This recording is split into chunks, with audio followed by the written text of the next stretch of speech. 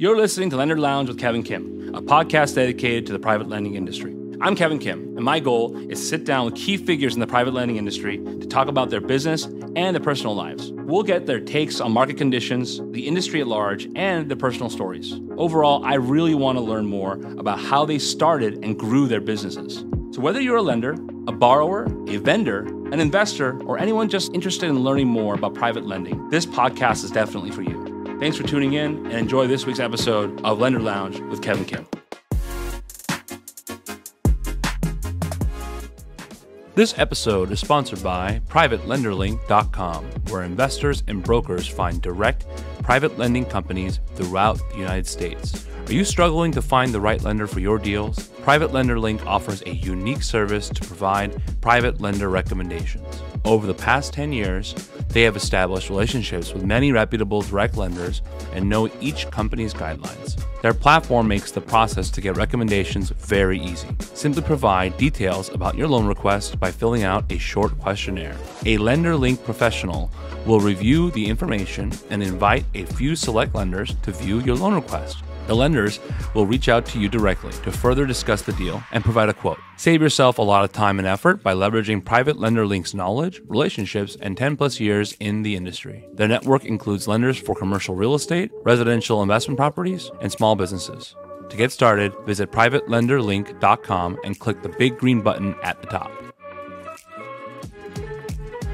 All right, guys, welcome to a live episode. We are in the offices, the headquarters of Parkview Financial up here in West LA with my friend, Paul. Thank you so much for doing this interview today with us for this episode of Lender Lounge with yours truly, Kevin Kim. We love it when we get to come and visit offices because it's just so cool. I have to say, you guys have the most beautifully decorated office I've ever seen. The art, the view, all these cool features, the bar. I mean, it's amazing. It's amazing. So thank you for joining us today. Yeah, thanks for coming. For our listeners who don't know who you are, I think we've known each other for a long time, and the firm and your company have been kind of friends or client-attorney relationship for over 10 years. Correct. But I'd like you to kind of give us an intro of who you are and the company, and we can go from there. Sure. Paul Rahimian, Parkview Financial. I'm a third-generation real estate developer and contractor. Prior to Parkview, I had a different life in construction. My father and we used to build projects in Southern California. We built schools and hospitals for public work projects. And then at the same time, we built development projects for ourselves, like multifamily and retail. 2008 hit. We put everything on hold. And interesting, my father's a very quiet, relaxed individual. Came into my office one day in 2009. He was all nervous. He said, "We're not doing anything." I said, "What do you want to do? The world's coming to an end." Right. And he said, "Why don't we lend money?" I said, "We don't know anything about lending. We're builders." He said, He said, "We'll give money to contractors and developers. Banks aren't doing it. And we've got money sitting in the bank. Let's do it."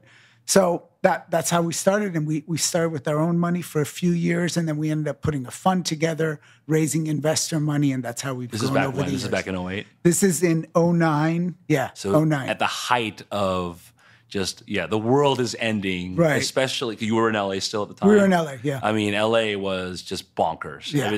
No one knew what was going to happen. Buildings were shuttering. I remember because I was in law school in LA. Yeah. And it was like, 2009 was when we really felt it. I remember it was like at my law school, they basically said, if you're a transactional attorney, which I was, going to be a transactional attorney, good luck. Nobody was transacting. Nobody wanted to buy. Nobody wanted to build. My nothing. professors were like, go do litigation because you're not going to find a job doing what you want to do. Right. And I remember like downtown LA was a ghost town. And Koreatown was a ghost town. And it started getting really scary. But that kind of fear was that kind of crisis was an opportunity for you guys. Right. We were lucky. We weren't leveraged. We had learned our lesson in 1991 where we were leveraged. First building we developed, my father and I together, we lost to the bank. I was 18. Great lesson to learn when you're young. And back in the 90s, the leverage ratios were high. They were high. And 91 was a really bad recession. Not as bad as 08. But in terms of California, it was pretty bad. And that's where we learned that leverage is good during the good times. Leverage is horrible during the bad times. Be cautious. So we got lucky in 08. We weren't leveraged. It gave us the opportunity to pivot and do something else. When you started out in 09, were you doing what was called back then hard money lending? Or pretty much. Yeah, it was hard money lending, $500,000, $1 million, small loans. Somebody's building a house. Somebody's building a 4-unit apartment building. Right. Really small projects that we were managing ourselves. Right. Just my father and I, no team. So tell the audience a little bit about what Parkview Financial does today, because it's a very different asset, it's very lending different business than the true hard money lender back in 09, 08 of doing the fix and flips and the rehabs and the construction loans on the resi or the small multi. Now you guys are, I mean, pretty well known, at least on the West Coast, for being some of the most innovative. This is what I've heard from a lot of my real estate clients. Oh, they ask me, Kevin, can you introduce me to any lenders? Well, who do you work with? Well, who do you want? Who do you know? Like, oh, well, we know Parkview, we know Paul, we know these guys, we know those. Oh, Parkview, they're pretty creative, right? Yeah. They That's what we're known for. Yeah. We've changed over the years, and credit goes to our team. We've got a great team that we've built over the years, and creativity is one of the big words we use, because we'll literally sit around the conference table on a Monday morning when we do our pipeline meetings, going through every deal in the portfolio, and we literally say, how do we make this work? Right. Let's figure out a way to make it work for us, where we're safe, our investors are safe, but the borrower gets the funds they need, they build the project.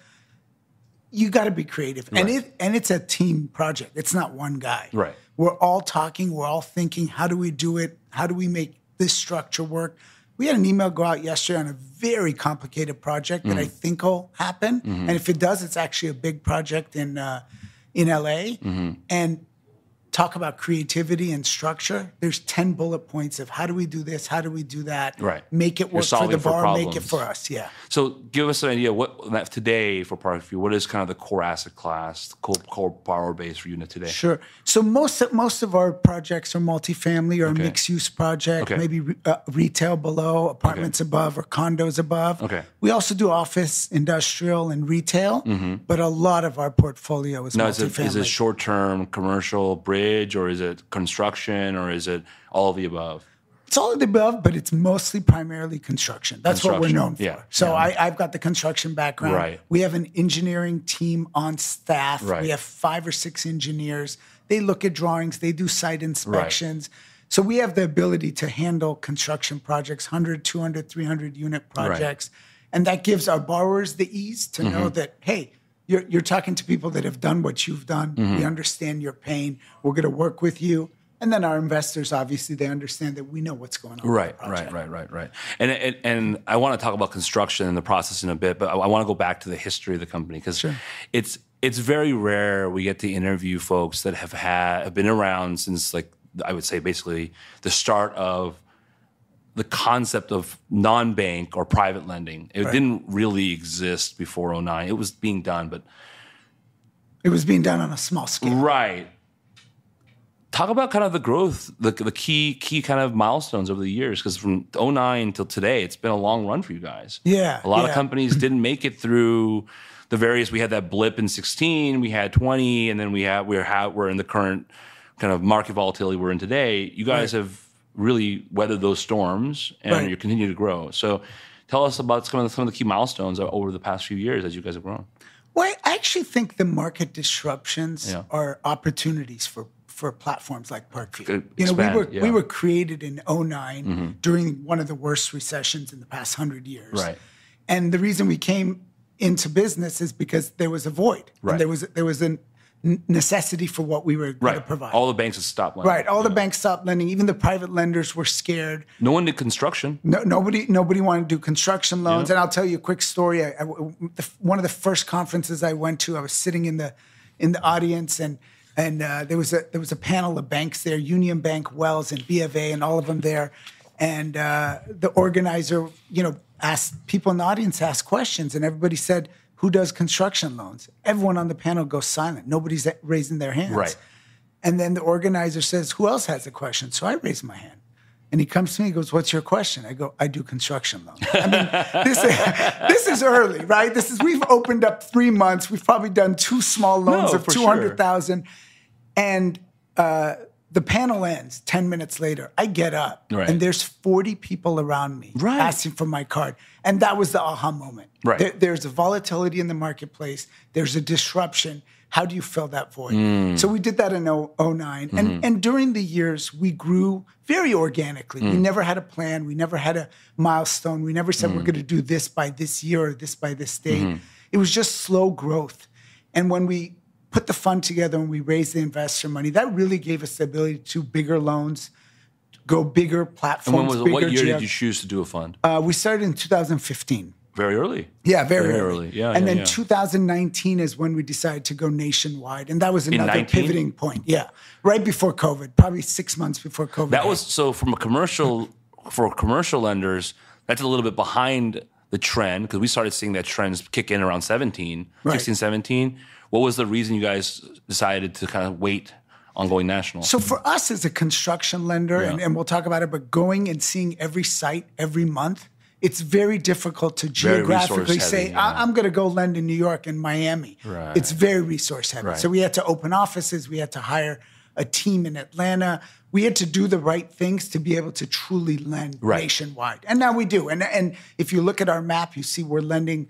I think last year we lent in 38 states. Fantastic. And we're lending in places like New York and Miami at the same volume that we do in California. So you see that we're truly a nationwide lender. Are you going to site visitations? So that's the one thing they let me do, is that I go see every deal before we approve it. Once it's approved and it's closed, we have a construction team that does the monthly. But you're still going. But I go. I was traveling yesterday. I travel next week. I'm always traveling because I want to see every deal. I meet the borrowers, see the real estate. I actually run the comps. I go see the comps and go look and try to evaluate what's the true value of this project going to be when it's built. And you've always done that. I've always done that. Now it's been what? So you 09, 20. About 13 years, yeah. I've always done that. Yeah, and in 09, I was doing everything that our team is doing today. Sure. But as we've grown, they've taken things away from me, and they're doing it. Like, I don't do originations at all anymore. Right. I stopped doing it about 2-3 years ago, and I used to do originations. So slowly things have been taken away from me, and our team is just, they're so phenomenal. They do it better than I ever did. Of course. And so the one thing that I bring to the table, creativity, structure, underwriting, but also is the site inspection. Which is key. Of course. You gotta kick the tires. Real estate, this whole Google Earth. That's and this, lost in today's. It's lost. You know, with you have this commoditization, and even in the construction and the bridge lending community in commercial, we started seeing a pretty significant commoditization. We started seeing the big banks come in. We started seeing Wall Street come in. You know, bonds and CLOs were happening for these short-term loans, not just the big CMBS deals. And what was fascinating was that we saw the same phenomenon in resi. We're like, they're doing these deals as if they're commodities, but construction is there's so many people involved in this project, right? And especially today, when you're touching it constantly. Right. We're not doing a bridge loan where we give money to somebody and say, see you in 12 months, 18 months, pay us off. Right. We're literally in communication with them all the time. Right. They have draws, they have construction. There's issues. Right. It's construction. I did it. Right. There's always problems. You got to be patient. You got to be flexible. You got to be able to pivot when there's an issue. So it's starting out as a basically father-son business in 09. And today, tell us about kind of the size of the company now. Volume and origination now. Sure. So last year we did $1.2 billion in new originations. Fantastic. This year, we're in September, we're close to $1 billion. So we're probably going to either hit last year's number or likely surpass it. Okay. Team-wise, we're about 30 people now. Very lean. We have very lean. Yeah. For the amount of origination we do, very lean. Right. But at the same time, we're closing about 30 to 40 loans per year. We're seeing bigger deals. Yeah, we're seeing about 9,000 loan requests per year, and we're closing 30 to 40. So that shows you the funnel of how we're working through the system. You're saying no a lot. We're saying no a lot, or they're saying no to us. Right. We give them our pricing, and they say, no, thanks, we'll move on. Right. So it's a give and take. But it is a lean team, but it's bigger loan sizes. I think our average loan size is about $40 million right now. Okay. Earlier this year, we closed a $200 million loan. So we're doing bigger deal sizes. But it's truly a good team that works well together. We have an origination team that's about 8 people. We have an underwriting team that's about 7, 8 people. We have a construction team that's about 7, 8 people. These teams all work together, but they touch every deal. But they touch every single deal, and that's the key. So one of the questions I wanted to ask, and I asked a lot of our guests who do these bigger deals, is there a difference for our audience? Is there a big difference for how you approach these bigger deals, or the fundamentals and blocking and tackling the same? Because you guys have done smaller deals. You guys started doing construction loans early on. They weren't that big. Now you're doing 40, 50, 100 million, $200 million deals. Right. How do you guys differentiate? So there's pros and cons. Right. One of the pros of going bigger is you're dealing with more sophisticated borrowers. Sure. Which makes the process easier. Right. Believe it or not, when prepared. you're doing a $500,000 deal, they're not as sophisticated. They don't know what to expect. You got to hold their hand through the process. When you do bigger deals, they're more sophisticated. Seasoned developer, they've got counsel. They're coming prepared. And we like that. They come with their counsel, we come with ours. They know each other most of the time, and we let them do their thing. Right. I think the cons is you got to be concerned about market disruptions, right? We're going through a volatility right now. I call it a recalibration. It's becoming a new normal. We had a long run where we had low interest rates, and a lot of us really believe low interest rates were going to be the way it was going to go forever. Wow. And now we're at this point where we're saying, we don't know. What did you think when you saw rates that low? A lot of people, and me included, thought this was a 20 to 30-year run. Really? Because when you look at interest rates over the past 60 to 80 years, you see that it goes up and down in 20 to 30-year runs. And the fact that we've only seen this truly low interest rate for the past 13, 14 years, and it's going up, makes a lot of people think that it's temporary. It's going to go up. We're going to get rid of inflation, and then it'll come down again. But who knows? This could be the beginning of higher rates, because if they can't get rid of inflation, there's a lot of people that think it's going to take a much more than just a couple rate hikes. Right. It's going to take 12 to 18 months of rate hikes to get it there. Then you might see higher rates for a long time. We might be back to the rates that we saw in the 90s or late 80s. So that's the concern, right? You're going bigger. You're doing a $50 million deal, more exposure to one asset. Right. That asset goes sideways because the borrower can't handle it, or the asset goes wrong, or something happens in that geography. Now you've got more exposure. I think that's one of the cons of going bigger. And have you found yourself kind of, like, I guess, what do you call it? Tackling concentration risk, because you guys are still private. You guys don't have an institution behind you. You're still privately funded. That's correct. Through investors and various different sources. Right. How do you guys alleviate concentration risk on the books? Because they're big loans. Right. So we do look at concentration on different levels. We look at geography. How much do we have in California and New York? Those two comprise probably 40% of our originations, about 20% each. That's one concentration. The other one is asset type. How much do we have in things like retail? We don't love it. Land, we don't love it. Right. SFR, we don't love it. They're usually in the 2 to 4% range. We want multifamily to be at least 70%. And Smart. at times it's 80, 85%. Yeah. And then there's concentration risk with an individual borrower. We have a borrower right now that we have 5 deals with right now that are closed and active construction. We've kind of hit that limit. Yeah. Great borrower. We've had great success. Yeah, but He's paid us he gets off. hit by a bus. But exactly. Yeah. So there is a little bit of risk. And then there's risk of where you are geographically in a specific market. So we're in LA. We love Koreatown. We love doing deals there. How many deals do you do before you say it's too much? Right. We haven't seen that as much because we're so widespread nationwide, but we think about those things. I didn't know you guys did a lot of deals in K-Town. That's cool. Yeah. Some Jameson properties. Not Jameson's, but other ones. I don't think they want to pay our rates. Yeah, I know about them.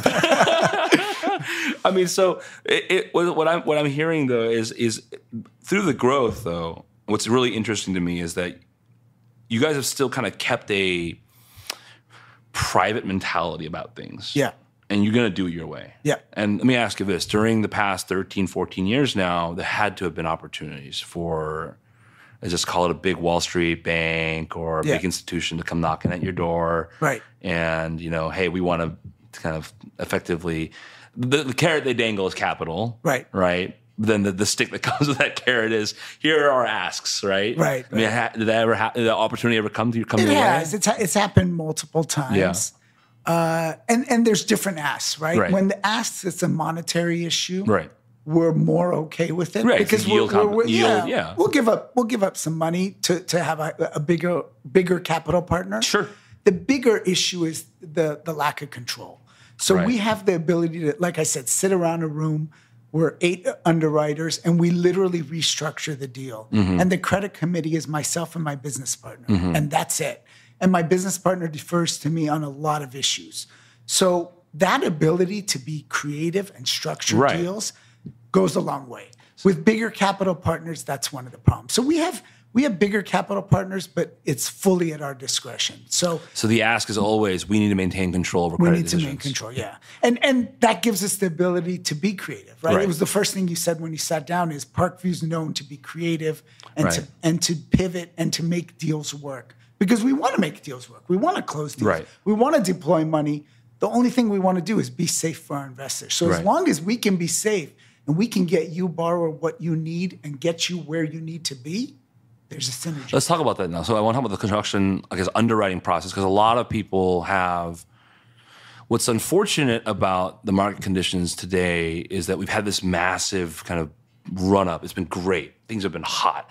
And that has led to a lot of companies taking on construction loans, like starting construction lending when they really shouldn't be. Yeah. So let's talk about the kind of the I call it the proper way to do a construction loan, and then also talk about kind of how you guys get creative with a situation that I actually would like if you can give us one, like a specific episode of like this deal came to us like it's got a little hair on it, but we actually figured it out. The borrower made these accommodations and we made it work. And so if you can give our audience some intel on that, because I very rarely interview people that have such a long background in construction lending in commercial. Yeah. Most folks that we're talking to in commercial are doing a lot of bridge.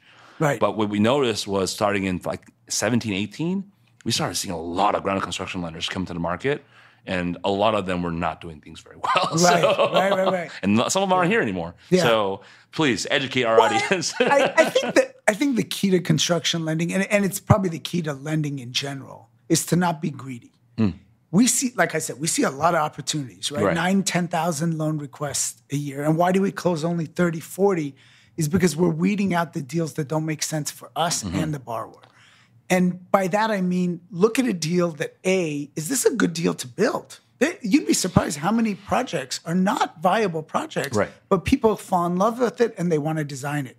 Is it the right geography? Is it the right asset type? It might be a great corner for an office building, and now you're building retail, and that doesn't make sense. So those are the initial things we look at real quick.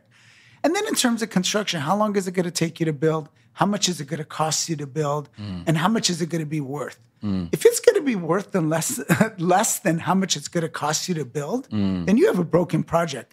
You'd be surprised how often we see that. How do you kind of make those projections, though? It's hard. So underwriting can do valuations. That's easy. It's like any other bridge lender. You assume the building's built. What's the comps in the area? It's multifamily. What are the rents? That's easy. You pick a cap rate. The hard part is how much does it cost to build? The borrower is telling us their projection. They have a general contractor. They have engineers. What we do at Parkview, and I think a lot of people do, but I think it's a little bit different, and we've done it from day one, is that we do all our estimating in-house. We use no third-party vendor. Their estimates. No, we're doing our own estimates. So we get their drawings, and we act like we're going to build it. We have estimators on staff. They're engineers, and they literally take the drawings and they build out the project as if we were to build it. So they're running their own estimates down to the last nut. I mean, it's a detailed 8-page document. And then you're comparing that. We're comparing that. And if it's close, great. If it's far, let's talk about it. Yeah. And if it's far on certain items, let's talk about it. A lot of times projects fall on the sideways based on that. Yeah. We can't see eye to eye because we're not seeing this the right way. And it could be something simple, very, very simple. Very simple. And so that's the number one thing. Once we see eye to eye and we have a budget that we like, borrower likes, everybody approves, we do another thing that's unconventional, none of the banks do, is that we never change the budget or the detailed line items. So you have a cost overrun in concrete, solve it. You have a cost savings in concrete, great, keep the money. We'll give you the money because we told you we would. So whatever line item we come up with, And we do it collectively with the borrower. We agree to. How are you monitoring that over So time? we have construction managers, 3 throughout the country, and they go see every project every month. And they're talking to the subcontractors, they're talking to the borrower, they're visiting the site. Oh, they're meeting. They're meeting. Oh, they're on not site. requesting documents. No, they're meeting. no, Okay. on site. Okay. And they see the progress every month, and they see what's going on. Again, I think that's the key. It's what I did when it was just me and my father. I would literally go to the site, Right. but it was only in LA. Now that we've grown, we have to have offices. But that on kick the both tires coasts. approach, not a lot of people do. No, I don't I've know heard a many. lot of people don't do that. I don't know why. I think it's so simple and fundamental. Right. I think it's the right way to do construction lending. I think maybe it's a fear of. I've heard a couple questions about it. Like it's like, well, number one, I don't know if I can afford to do that because the borrower is fee sensitive. Right. And when you had such a hot environment, fee sensitivity became such a big Sure. topic. And But then the borrower doesn't pay for that. We pay for it through Right. our overhead, but Okay. we think it's worth it. Right. So it's part of your incurred expenses. Yep. And you're willing to take that expense. I think that's a smart move because there's no way to know through paperwork. There's no way to know. Especially with construction. You can Photoshop any picture right now. Especially with contractors. Yeah, You never know. I've told my team this. I've told borrowers it's no secret. I used to be in the construction business. Right. And this is 15 years ago. Any invoice can be Yeah. forged. Yeah. Any lien waiver can Right. be forged. None of these documents mean Right. anything. If you really want to know what's going on, you got to have boots on the ground and see But what's going on. those construction managers doing site visitations, they have to have a pretty seasoned background to be Right. able to, hey, I'm seeing different brands of concrete you're using, or I'm seeing different types of steel that you're ordering. I'm seeing like this doesn't line up with what's on paper. 100%. Because you can't tell if you're not a seasoned pro. No. So our head of construction, he worked at Jacobs Engineering for 10 years. Wow. And he's well versed. Right. He used to do public work projects just like I did, but from a different viewpoint. I was the contractor. He was the construction manager. We didn't know each other, but that was his role. Our head of our Atlanta office, also a construction manager that used to have a 90-person team. So he has the ability to understand construction. He knows what to see and what not to see. And remember, we're the lender. We're not directing them how to build it. Right. We're just saying we want to know what you've done Right. and how much money you've spent and what your percentage of completion is. If you're 50% done with concrete, we have a concrete line item, here's your money. If you're 100% done, here's your money. Did you pay your subs? Show us your lien waivers. Let's make sure title says everything's okay, we'll give you the money. That's it. But by going to the site, you also see what's going on. Yeah. Sometimes you realize that the plumber and the electrician have an issue together.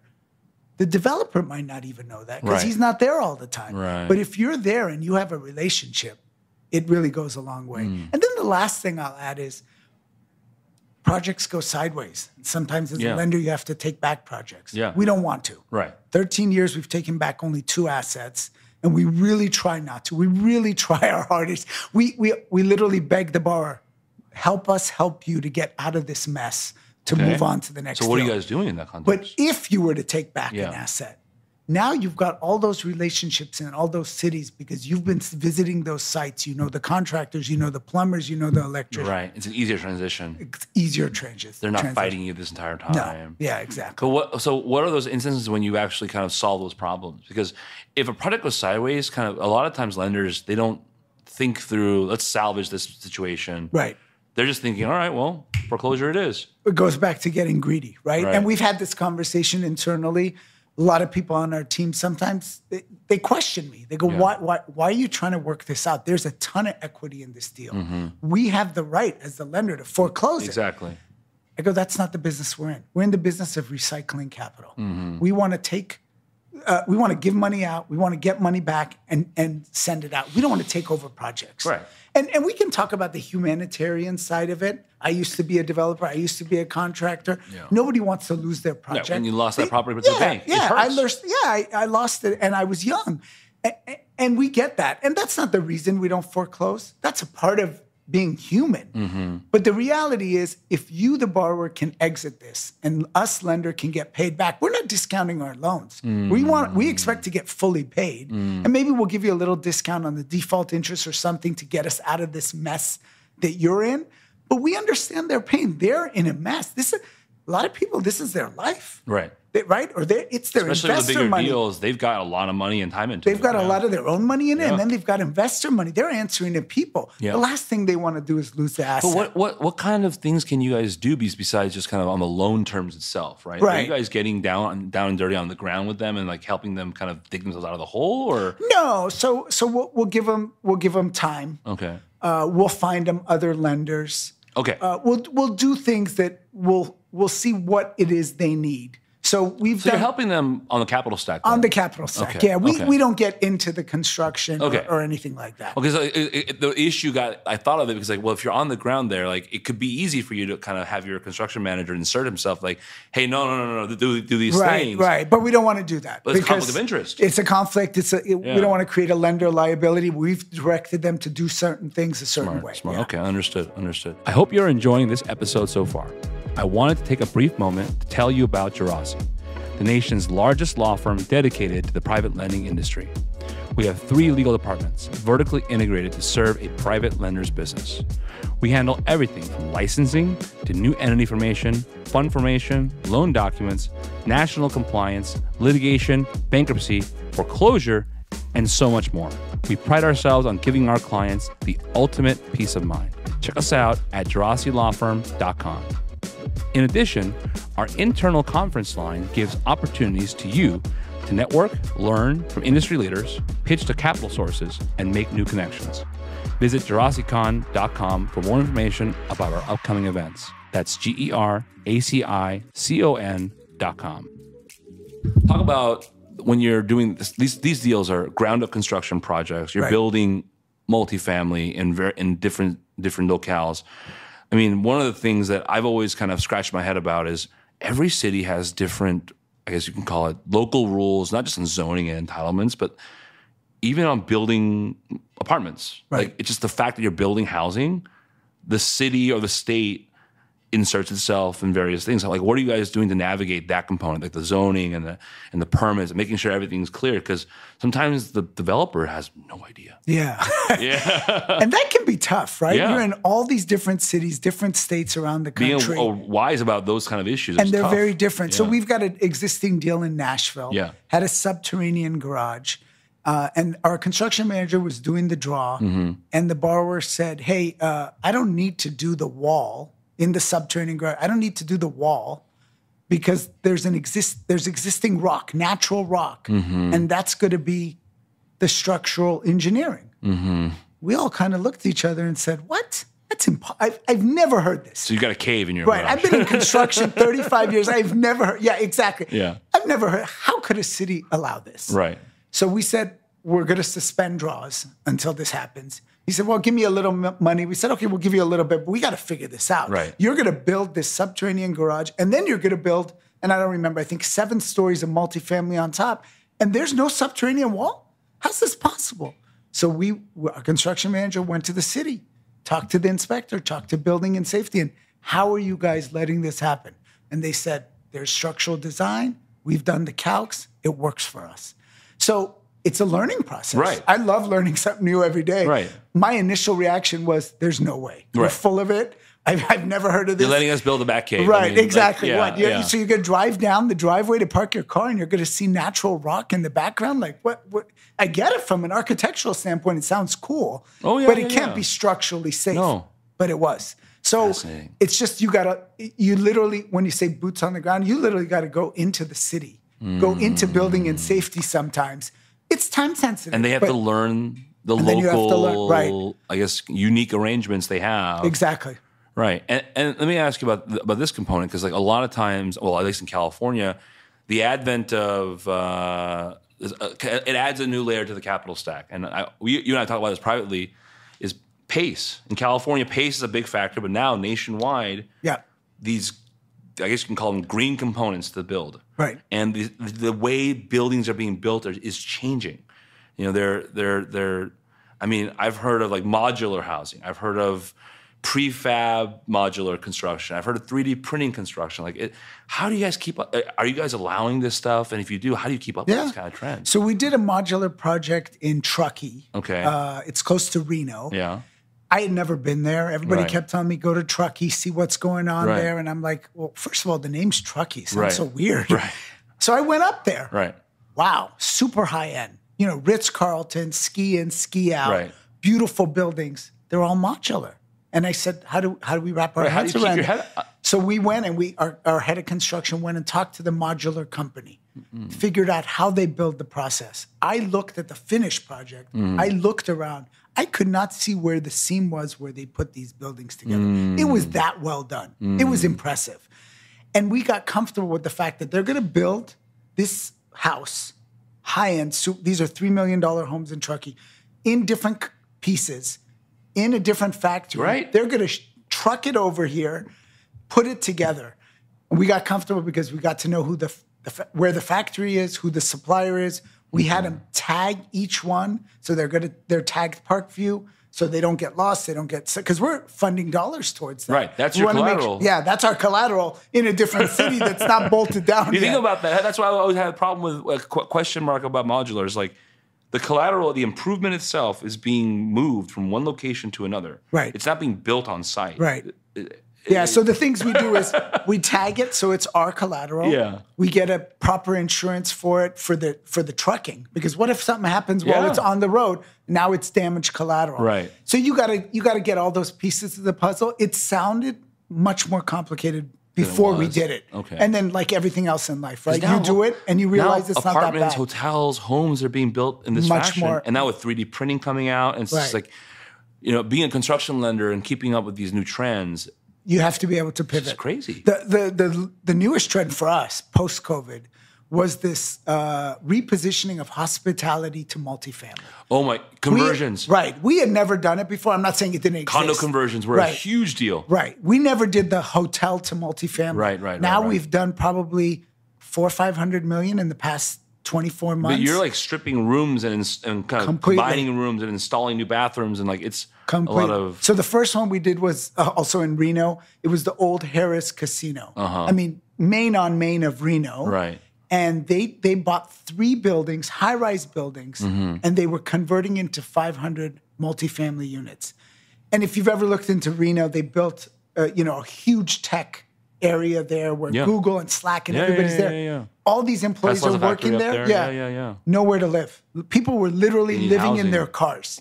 So this was a great product. And a lot of people looked at this. We closed the loan, sent out a marketing blast. And people literally, other lenders that were colleagues, friends of mine, called me and said, what do you think in doing a $100 million deal in Reno? This is Reno. And I said, if you know what's going on in Reno and you understand that they're taking a dilapidated hotel that nobody wants to stay in, they're gutting it. And they're taking that single room and making it a studio. Or they're taking 2 hotel rooms and making a 1-bedroom unit. It's really not reinventing the wheel. It's actually really easy when you think about it. But they're not thinking about it as a builder. No. They're looking at it from a lender's perspective. The MSA doesn't look good to me. No, exactly. It's Reno. Why would you do Reno? That it's not a great MSA. But you're studying the local demographics. We're looking at the demand. We're looking at the literal demand of literally people sleeping in their cars. How'd you guys get that intel? Because it's very hard to get that kind of on the ground level information. I think the only way is to go there. So I went there. I spent a day there. I met the borrower. We had done another deal in Reno. He had explained to you, I'm guessing. And we had done a deal in Reno, so we knew about the issue of the demand and the lack of multifamily. But just the fact that this borrower had the ability to convert hospitality to multifamily. And like you said, from a lender perspective, maybe it sounds a little dicey. From a construction perspective, simple. And that opened up the ability for us to do multiple. We've done it in Colorado, Orlando. We did it in New York. We've done it everywhere. Especially in New York. They're doing a lot of that right now. Yeah. I mean, that actually raises an interesting point. It's like topics like a lot of us on the show, we talked a lot about disruption during COVID in kind of the hard money resi space, but we didn't really talk about it for the commercial space. And you guys are builders. You guys are construction lenders. How did that impact you guys? Was it a difficult time for you guys? COVID was scary. It was scary just because nobody knew what was happening. Right. We don't know what this is valued at anymore. Zero idea. Is the world literally coming to an end? Can they continue building? How do you build, right?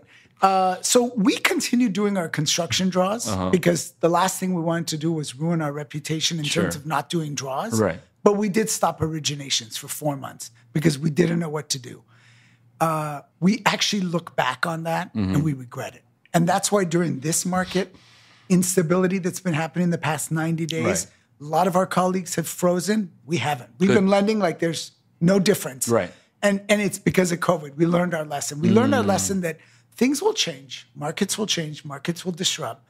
There will be a new normal.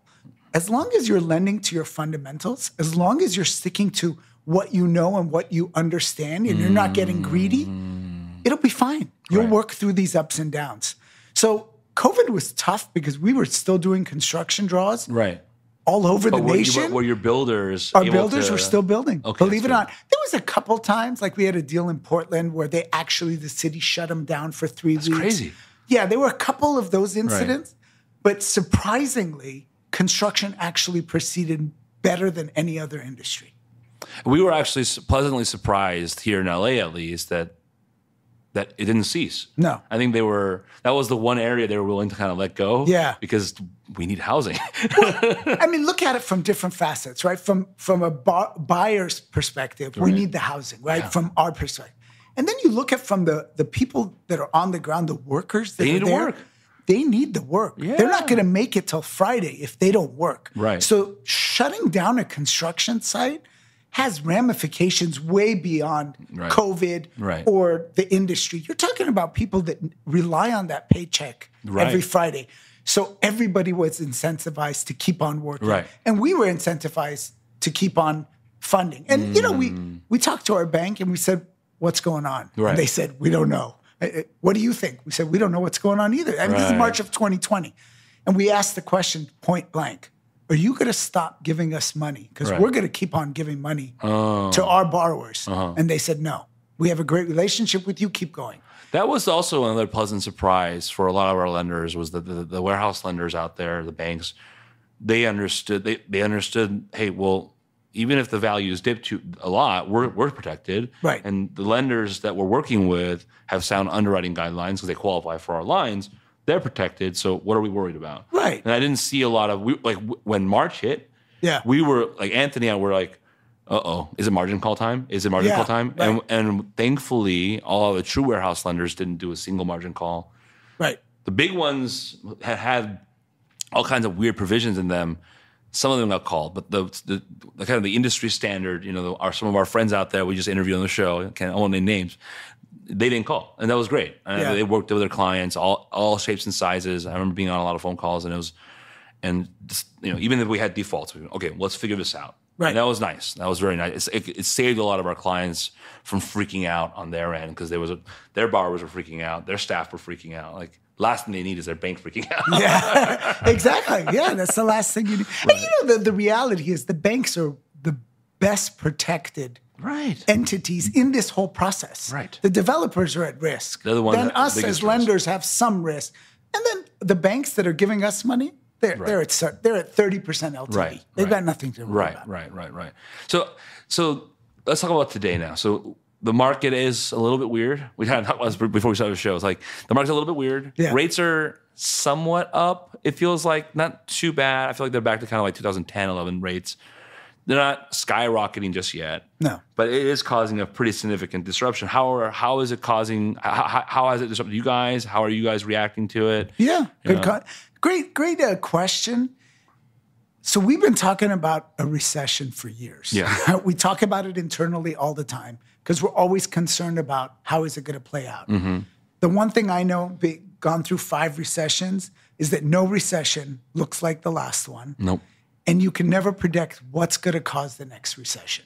So when we looked at this a year ago, and people were talking about, inflation being transitory or not transitory or what's going on. That was already a year ago. Wow. Yeah. Nobody thought about this super quick rate in hikes. Yeah. Everybody thought, like we talked about, it's going to be a low interest rate scenario. And from the personal standpoint, I'll tell you, I bought an asset earlier this year, and I got a variable rate because I believe rates were going to be low. And now my rate's going up. So you live with it. But what have we done? So we started saying internally in January that the recession's here and it's coming. And Q1 number... January. So when Q1 numbers came out and there was a dip in GDP, we said, guys, we're here. And everyone said, no, we're not here. That was a small dip, though. It wasn't even a small dip. It was notable. It was a small dip. You had the call in January. But at the same time, and you know, we have quarterly reports that we send to our investors where we started telegraphing, guys, we're seeing issues. Right. So it goes back to what do you do, right? If there's going to be issues, we're lenders. We're not on the equity side. Right. We're already protected, right? If we're at 60, 65% LTV, even 70%, we've got a big cushion. Right. So the things we always do is stick to your fundamentals, underwrite properly, originate properly, don't get greedy with deals. But what do you do now? Now we're looking at cap rates. So we got compressed with cap rates. I remember when multifamily traded at a 7 cap. A lot of people here are too young to remember that. But now we were getting pushed to doing deals at a 3.5, 4 cap. And I said, those days are over. Our minimum cap rate, exit cap rate is 4.5. I even think that's aggressive. In some markets, you got to be at 5, 5.5, 6. You do not want to look at this deal in 2 years and say, why were we writing it at a 4 cap when interest rates were going up? So that's the first thing we did is let's increase our cap rates. So you guys are setting the cap rate for the exit and underwriting to that cap rate. Exactly. But let's talk about where things are currently at because they're not tracking where we thought they'd be tracking. That's true. Cap rates haven't gone up yet. It's strange. Yeah, and if you look at it historically, cap rates and interest rates don't always correlate together. Naturally, we think they do. Logically, you think they do. Right. They have to. Capitalization rate. Right. If the U.S. Treasury's at 3.5, why would I buy a real estate asset at 3.5? It just doesn't make sense. Right. But eventually, it creeps up. So our concern is maybe it won't for a while. There's a lot of money in the marketplace. There's people that have to put that money to work. So people will still buy things at a low cap rate, especially 100-unit, 200-unit, 400-unit assets that are institutional in quality. But we're just concerned that over time, if the Fed fund rate keeps going up, right? We're at 2.75. They're saying maybe by the end of the year, we're at 4.25. Can you legitimately say you're going to buy a 4 cap property when the Fed fund rate is 4.25? Right. It's hard. So we're assuming even if it doesn't go up today, it will go up with time. And if it doesn't go up, all we are is at a lower LTV. And maybe we lost a few deals here and there. But remember the business we're in. We're in preservation of wealth. Right. All we want to do is preserve our investors' wealth. Right. Recycle the capital and go to the next deal. If we close less loans, we close less loans. But we don't want to close loans and take them back. Right. You'd rather be, that makes sense. What's tricky in today's market is that there's still a lot of activity. A lot. And there's a lot of lenders that are still basically doing what they've been doing. I haven't really changed the model. Yeah. Even though a lot of the institutional guys have pulled out, it's kind of dried up a little bit, but they're still finding ways to get their deals done. And it raises the question for you, like how often has your no rate increased in the past, I guess, call it 6 months now? It has, naturally. So we use SOFR as an index, and we have a spread over SOFR. Yeah. When SOFR was 0.28, believe it or not, 5 months ago, if we're SOFR plus 700 or SOFR plus 800, you're looking at 8.5% interest rate. Now SOFR's at 2.4. So you're talking at 10.5%. So even if we don't change our spread, the index alone has taken up. Yeah. But we also took our spread up. Yeah. So when markets started getting a little volatile about 90, 120 days ago, we said, guys, there's less people lending out there. We're a known product. We have a certainty of execution. Right. We're going to get it done.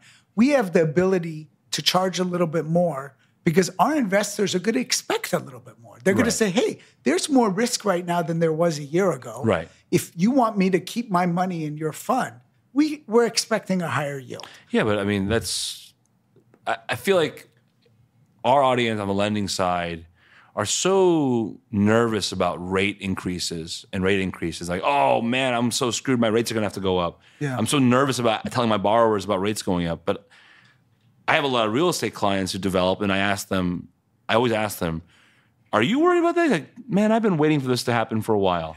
Yeah. I knew it's coming. I've known it's coming. I've been ready for it. We write to it expecting a higher rate. Right. And it's kind of one of the disconnects, I feel like lenders and builders, lenders are worried that they're going to freak out, but the builders are always like, yeah, I knew it was coming. Yeah. Surprised you asked me this late. It's the brokers in between, right? The brokers want to get the best deal. Yeah. And they tell lenders, we didn't go with you. We went with lender B because his rate was cheaper. Right. And the more you say this, the more it gets ingrained in lenders' heads. And so our origination team, they're so rate sensitive. And we tell them, guys, relax. Right. We want to do the right deals. And like you said, how long are we married to these borrowers? 18 months, 24 months? So they pay 2% more, 300 basis points. It's not going to kill your deal. Yeah. You want to get the deal done. Right. You want to have draws go quickly. You rather go with a lender, pay a little bit more, but get that project done and built and sold or refinance sooner. You go with another lender or with a bank where it takes 30 days to do a draw.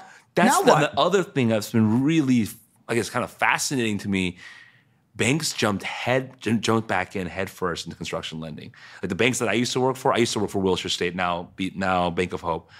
And back then, I worked there after college. It was in the early 2000s. The construction lending was all they did back then, and they stopped. But now they're back in. Right.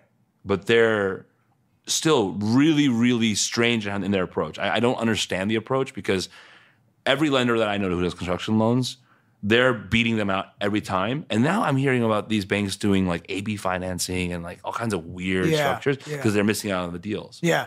Like how much has the banking industry just caused any stress for you guys? Has it caused any disruption for you guys? It hasn't caused stress. It's actually it creates opportunity. Okay. Because they make their process so difficult. They have global cash flow. They have documents. They have tax returns. We say, don't send us that. We don't want to see your tax return. We're looking at the asset. We look at the borrower. Right. Does the deal make sense?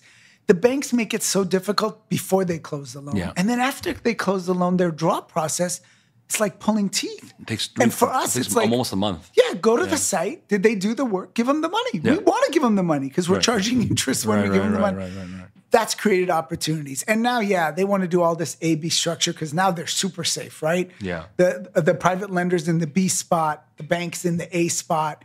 We've done a few of those here or there. We don't love it just because, again, it's leverage. Right. So you have and a warehouse line, you too. have this. And you want to make it as simple as possible. So we try to avoid that. But we did a bridge loan on office in Stamford, Connecticut. It was 550,000 square feet of office with credit tenants, Deloitte, Henkel, McDonald's, great tenants. Yeah. It was 110 million. We didn't want 110 million sitting. So we did a AB note on that. Juiced our returns, got low, 50% financing, more than enough cash flow from an existing product, a bridge product to pay for it.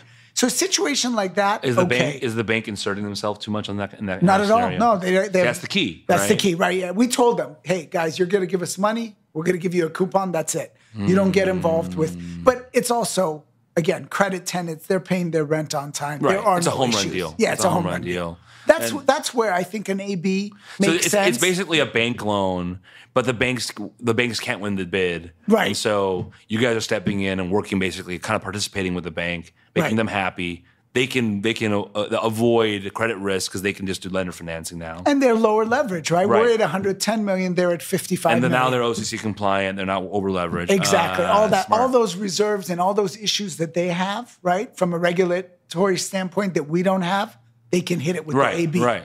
And because it's no construction, it's easy. When you do a construction loan with an AB, oh my God. Yeah. We've done it. We've done a couple of them. And they have questions. It's like, why are you asking so many questions? Right? You're in the A position. You let us. We're in the B. You let us 30% LTV right, or something like that. Exactly. 30% LTV, and you're worried about stuff that we're not worried about. And you're giving first loss because you're B. So it's like you're taking out the property. Exactly. So, yeah, that's been the kind of head scratcher for me because when I saw my old bank jump back into construction lending, I was just like, the fact that you guys are back in, I know how you used to operate, and that's not going to fly today. Right. And notably, that bank built a lot of the buildings in Koreatown, but like they can't keep up now. Yeah. And they're realizing it. And so it's been really interesting to see them jump back into the space over the past like 5-ish years and try to, because I see them. I see like, Mitsubishi, and I see some of these Korean banks and some of the SBA banks come to the events. I'm like, you guys are better off just offering lender financing. Yeah. But they don't want to do it. They want to win the bid. Yeah. And it's been interesting to see them kind of flounder in this new market that's been kind of created over the past, I guess, 10, 15 years now. So. Yeah. Well, let me ask you this.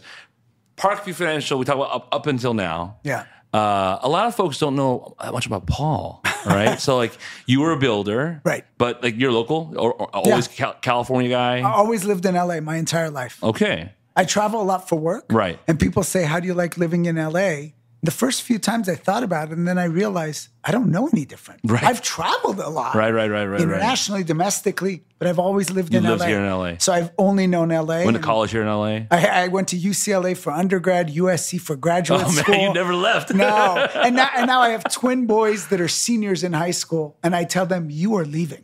Because you got to do what I didn't do. So they're not going to follow in Dad's footsteps and be a Bruin? I hope not. We'll see.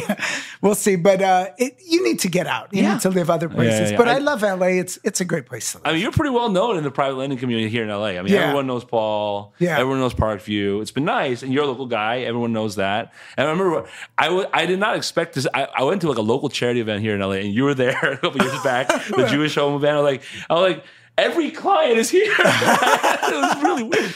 But the interesting part about like this LA community is there's so many private lenders now here in LA. And a lot of them are new, right? Have you mentored any of the new lenders here in LA and given them some pointers that kind of come to you? You know, a lot of us know each other, right? And I've had lenders mentor me when I started, and I've talked to people that are starting, and it's always good to talk about these things. I don't look at people as competition. Right. There is so much demand out there for our product that we can lend 4x of what we lend, and there's still enough. Right. Like I told you, 9,000 to 10,000 loan requests. Right. You can't do every single one of them. So my doors are always open. Anytime somebody wants to come in, we'll go to lunch and talk about, hey, how did you do it? What do you do differently? In this conversation, I told you everything that some people think it's our secret sauce. No, this is the way we lend. This is the way we do construction. This is the way we underwrite. I don't think there's secrets here. Right. I think you just do the right thing. You don't get greedy. You play it safe, and you'll be fine. It's a mentality of abundancy. That's important. It is. It really is. Right. And you know, it's interesting. One of the things that's interesting about Parkview is that I actually love what I do. And when I was a builder, I hated it. But I did it because that was my job. That's how I made money. That's how I put food on the table. And I remember when I was a builder, somebody once talked about working and doing something they loved, and I thought they were crazy. I'm like, that's impossible. Who loves their job? Yeah, that's a fantasy. Like, how could you possibly love what you do? Right. And now I realize it's actually possible. And it makes it so much easier because as a group, we laugh together, we joke together. We do various things, but we go to lunch every time it's somebody's birthday, all of us. And we make sure it's a Friday. And we leave at 1 o'clock and we go home at like 5 or 6. Nice. And we try to Uber because we're eating and we're drinking and we're having fun. And we literally have fun. And sometimes people bring up work and somebody else goes, no, we're not talking about work. Nice. You know, and so we really do have fun. And I enjoy it. Right. Because there is no formula. Right, and there is no milestone, like I said at the beginning. So I met Jamie Siminoff, the CEO and creator of Ring, a few years ago. And he told me something that always stuck with me. He said, when I started Ring, people would tell me, what's the goal? And I said, there is no goal. We're building out a platform and we're enjoying it while we do it. And it resonated with me because Parkview's the same way. We've never tried to hit a milestone. We've never tried to hit a target. We've never tried to say we're going to sell. We've always said, let's just grow slowly, organically. And he even said, somebody told me at $100 million, sell. And I said, why? He said, you're at $100 million. And he said, but why is that the number? Right. Right. And eventually he sold to Amazon at $1 billion, which is crazy for considering it's not a proprietary product, right? No. Anybody could make Ring. But I think that the lesson there is if you target yourself to hit a certain milestone or get to a certain thing, it takes away from the dynamic. So we have a dynamic here in our team where it's all about enjoy the process, do the right thing, recycle the money, get the money out, bring the money back, preserve wealth. And that's why we keep increasing our investor base. We keep increasing our origination base. We don't get greedy. We do the right things. I think that's so important because a lot of people kind of have this is the problem when you talk about institutionalization of the space is that you see a lot of people with that kind of mentality. Like, we have to have KPIs. We have to have, we have to sell the company and all these kind of like, I guess you can call it corporate America things. But what I'm hearing is that you're still maintaining. It's not a startup mentality. I almost like to hear. I mean, I'm hearing more of like a family business mentality. Yeah, and I really that's like exactly that. it. Yeah, and I really like that because it's like Jurasi is still very much a family business, and I don't think we ever want to. Like, we had offers to be bought by the big law firms. Oh, right? I'm sure. Absolutely not. Yeah, because then we can't do what we want to do. Right. Right. And so that's one of the things that allure people to Jurasi is that it was created with this idea of this family business, and you guys all know each other, and you guys all hang out with each other. Right. Oh, too much. but that's what makes it great, right? Exactly. Yeah? Exactly. No, we have people on our team that hang out outside of the office, and on the weekends they go work out together, and they travel together, and they hang out together with their significant others or alone. Right. That's amazing, right? To have that ability. Right. And it only happens when you don't have that big corporate mentality of where are we getting next? Right. Where are we getting next? We're getting to next week. We're getting to next month. Yeah, we want to hit certain targets per quarter. Hey, because we got to make sure we close enough loans. But if you love what you're doing at the same time, it's going to naturally come. It's natural. Yeah. All right, we got to get into rapid fire questions now. So these are the fun questions. So first of all, first question we always ask: what was your very first job? And was it being a builder? Well, it depends what age. So at the age of 10, very first job. At the age of 10, I was living in a condo project with my parents, 5 condos, and I was the one who had to collect the mail and clean up for the other units. And my mother still jokes about this. But she said that, and I don't remember it as well as she does, but she said somehow I got our housekeeper to do the work and paid the housekeeper and collected the money. I don't know if it's true. I'm just repeating what she said. So that's the first job at the age of 10. But then the first real job, I started with my father at the age of 17, started building projects, and that's how I learned construction. You don't learn construction in school. Right. But I did. I still went to school. I got a graduate degree, but it was always going to be, I'm going to be in the family business. Oh, that's great. And my father tried to talk me out of it. I finished law school, and he said, why would you want to do construction? Right. It's dirt and nails and wood, and it's disgusting. Right. Go work in the ivory tower. Go wear your suit and do. And I said, because working in a family environment, you grow together. And it's very different than, again, it goes back to that corporate discussion, right? Why would I want to be in a law firm where I'm wearing a suit and tie in a big high-rise building? Right. So I forgot to bring this up. I forgot about that. You went to USC Law. Yeah, exactly. But you never practiced a day in your life. You always. I got an active license. Yeah, but you jumped into the real estate right away. Immediately. And I handled our own cases, or disputes, I should say, for about 12 months. And I said, no. This sucks. Either you, well, it does suck. Spoken like a true lawyer. Either you're a lawyer or you're a businessman. You can't do your own stuff, right? So I quickly got out of it and started farming it out. But yeah, and then I had close friends that said, if you're going to go into construction and building, why'd you go to USC? Right. You could have gone anywhere. But no, I mean, I see a lot of folks in LA, like they do it because, the education component it's more of I think it's a family thing. Oh, yeah. You learn so much. Right. You learn a different way of thinking. Yeah. You get that critical thinking that you really need. You're not going to get that just by working. So you get the education component.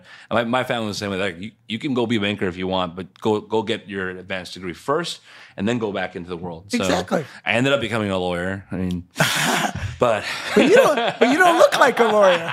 Thank you. That was the goal the entire time. All right. Next question. What is one business tool that you cannot live without? Business tool. Business tool. It can be any tool that you use, but it's a business tool. Yeah. I don't know if you define this as a business tool, but one of the things I use and I've tried to instill in our team is fairness. Okay. So I've got this gut check of fairness. When somebody's being unfair with me, it immediately, I feel it. And I always say, make sure you're being fair to the other side. It doesn't mean you don't want to do well. Right. You don't want to make money, or you don't want to do X, Y, Z. You don't want to protect your remedies and your rights. As a lender, but be fair. If there's something you can do that's fair, either before closing, during the construction process, or even during the takeout process, be fair.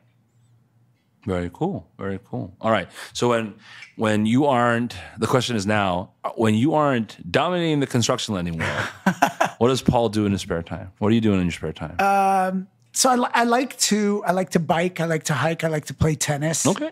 I really, really enjoy being with friends and family. So whether that's traveling or in LA, where you're around a table and you're having good food and good cocktails That's the best. and just laughing. That's the best. Yeah, I always think laughter's the best medicine. Right. I joke around a lot. We actually joke around a lot in our office to the point where we say, guys, we're joking too much. Right. Let's make sure we don't cross any lines in today's world. But it's life is about enjoying the journey. There is no destination because we never know what tomorrow is or what next month holds or next year holds. So you got to enjoy that destination.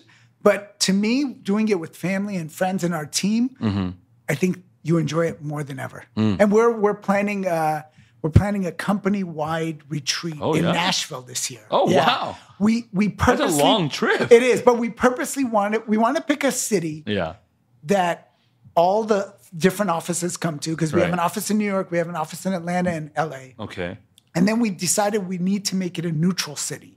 Because if you pick a location in Atlanta, for example, people in Atlanta go home. Yeah, locals. And then we said, let's pick a fun city. Yeah. So we've picked a fun city. We've got great speakers coming. We have an itinerary with dinners and drinks. I think that's part of the process of enjoying it. I mean, so it's not just a means for your national team to bond, but you're actually doing a company retreat. So you're preparing for the following year. Yeah, exactly. So cool. And we'll talk about, hey, just like the stuff we just talked about. That's so cool. I don't think I know many companies actually do a full-on company retreat like that, off-site like that. That's very cool. We're excited. It's going to be... the first time you guys done it? Or is 3 nights. Three nights and 2 full days. Wow. Yeah, first time we're doing it. Yeah. That's great. We've had holiday parties, but you need that time away, right? Where you wake up in a hotel and you have breakfast and you listen to a speaker for an hour and you're like, wow. And they're not necessarily... None of them are lending speakers, right? Like, they're different speakers of... One's a nutritionist. Hey, how do you make your lifestyle healthier, right? Because we talk about it a lot here, work-life balance. How do you make sure that, we work really hard. You can tell by what we do and how we originate and what we've produced, but we want to love our life as well, whether it's on the weekends or on the weekdays. Right. How do you incorporate that? So it's important. Very cool. Very cool. All right. Well, I mean, that's actually really fascinating. I've been wanting to do one of those for our firm forever. Yeah. It's really hard to figure out how we do that for the whole, like we have guys in New York, we've got a guy in Florida. How do you do the whole company and get them all to that neutral location? It's kind of key thing. That's the key. So you just gotta, our marketing director, she's based in New York and you should talk to her. She's taken the lead on the whole thing, right? I helped her pick the city, but she found flights for everyone, right? And we told everybody from the minute you get on that flight, everything's paid for you. So your flight, your hotel, your Uber, your meals, everything. And literally all they got to do is show up. And she's doing everything. She actually flew from New York to Nashville just to check out the locations because she was trying to pick some locations. I said, you can't do it. It's like real estate. Yeah. You got to go there. And she goes, wow.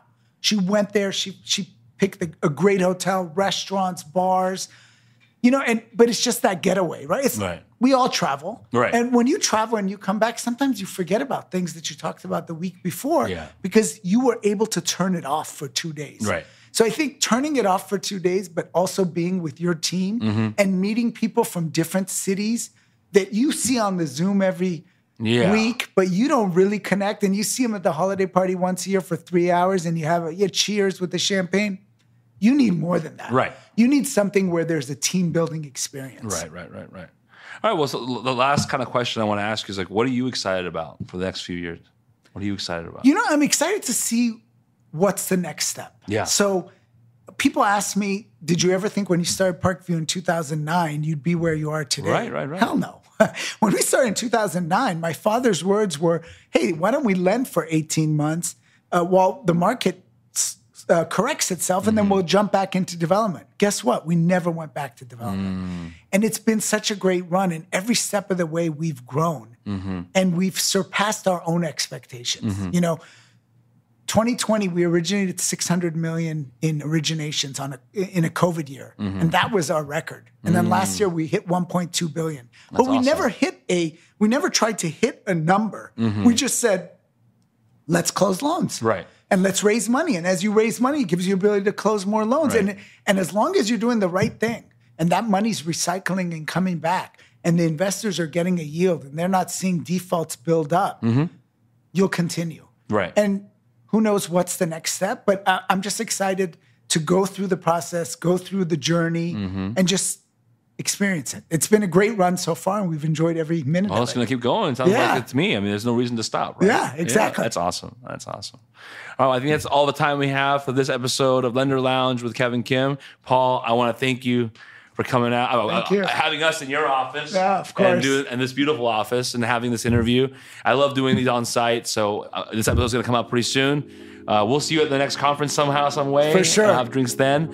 Thanks for watching this episode. Tune in for the next episode. This is Kevin Kim, signing off. Thanks for listening to Lender Lounge with Kevin Kim. I hope you enjoyed this episode as much as I did. If you did enjoy, please leave us a 5-star review on your podcast platform. And be sure to follow our show to be notified of new episodes. If you're on YouTube, don't forget to smash that like button and hit subscribe for more content from all of us here at Juris. Lender Lounge with Kevin Kim is available on all podcast platforms. Referrals really help us spread the word, so please send this over to someone you think might enjoy it. See you next time. This is Kevin Kim, signing off.